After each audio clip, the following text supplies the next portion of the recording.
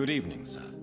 Please forgive me for disturbing you. I'm a doctor. I never judge a man by his title, but by his attitude. And you are not disturbing me at all. I am Calhoun Russell, and I welcome you. Well, I must admit it's good to receive a warm welcome for once. I'm Jonathan Reed. Welcome, Dr. Reed. Welcome to my humble shop. I may have a look at your goods, Mr. Russell.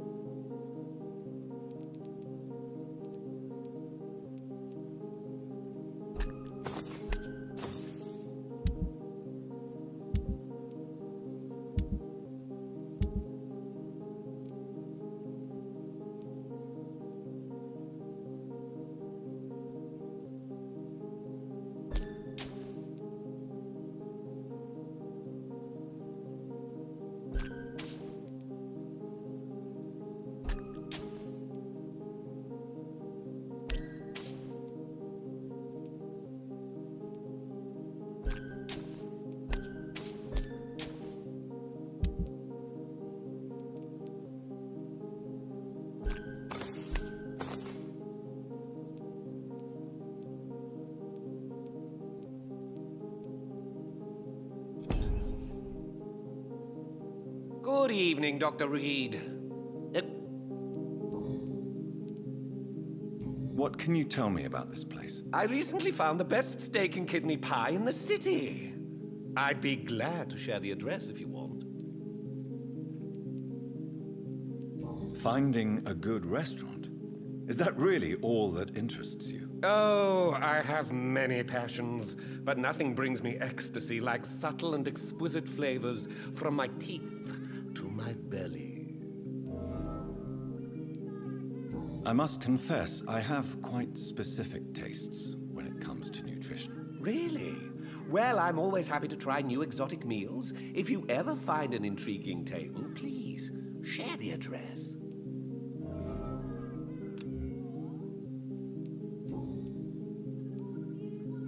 How is the situation in this part of town? Life is good and peaceful. We're lucky to live in such an era of progress and wonders. Are you not concerned about the epidemic? Oh, I'm sure the authorities would take the appropriate measure if the danger were that high. You cannot expect the newspapers to expose the truth while the war is still raging. I can assure you that the situation here is desperate. Well, that's news then. But I can't believe that things are that bad. Are you sure you're not exaggerating a bit?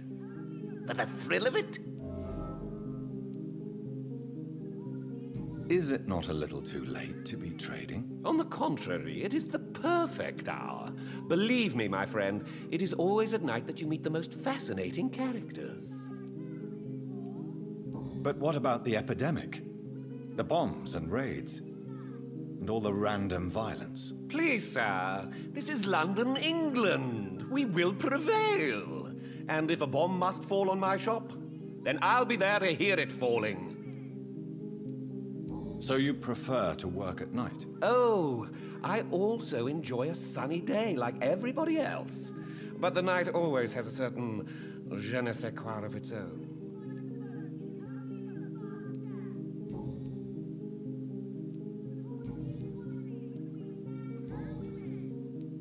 Do you have any family nearby? Not since my parents died.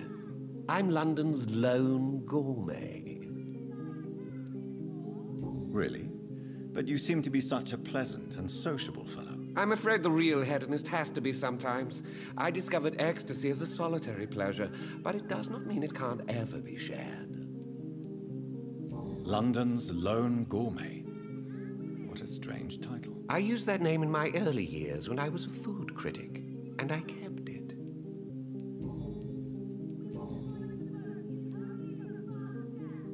I'm investigating the source of the epidemic in this district.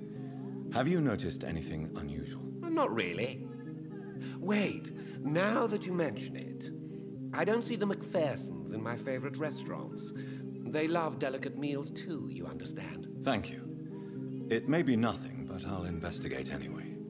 Where do they live? They have a house in the southern part of the district, somewhere north of the railway bridge. There is a courtyard, if I remember rightly. Goodbye, Mr. Russell. I'm sure you'll take care of yourself. Please, sir, whether you need to buy something or not, I am happy to help.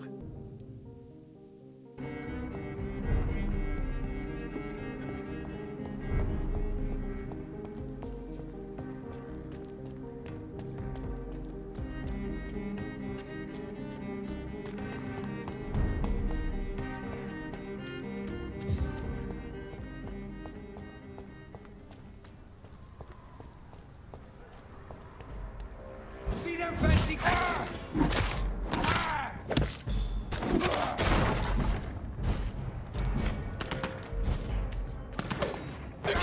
Let's see how it likes a bit of fun.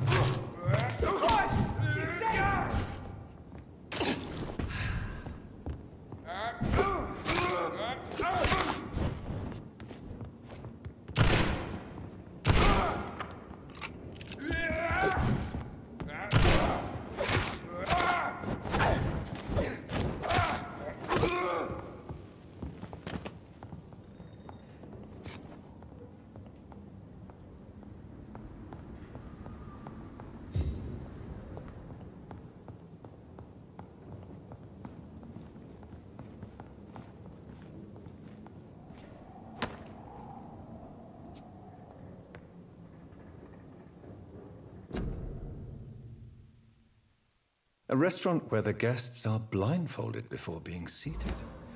Intriguing.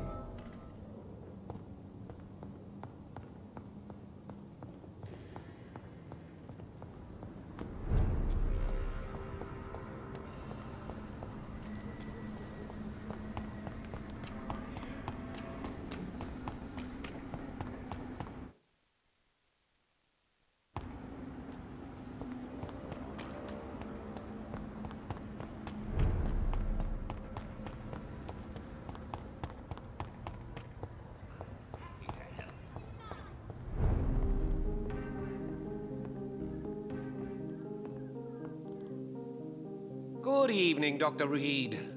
A great night, what? I have found a restaurant that could satisfy you, Mr. Russell. The most intriguing and exotic restaurant in London. Really?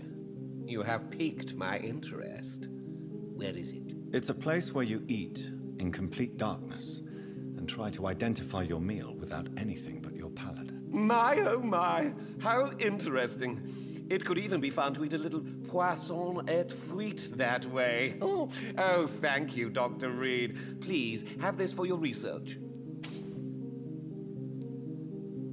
I may have a look at your goods, Mr. Russell.